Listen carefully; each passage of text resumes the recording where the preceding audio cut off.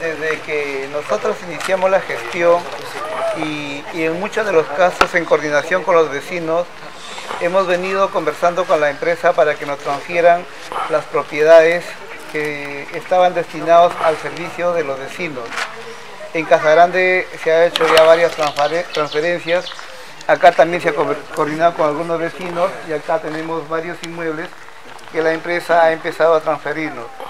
En esta oportunidad estamos recibiendo la gallera y ustedes en su junta vecinal, su junta directiva, me imagino ya que a partir de la fecha, y es muy posible que para el año que viene, a través del presupuesto participativo, ustedes ya elijan qué es lo que va a hacer acá.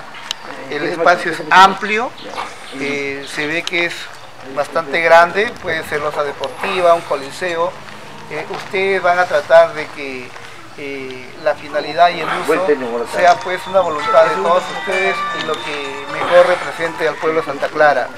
Esperemos que si ustedes necesitan el apoyo, la junta vecinal, los directivos se acerquen allá a la municipalidad para ver si nosotros podemos darles alguna orientación con los ingenieros y ustedes puedan darle el mejor uso a este local. Es amplio, se le agradece a la empresa el hecho de que ya estén transfiriendo poco a poco los bienes y poniéndolo a disposición.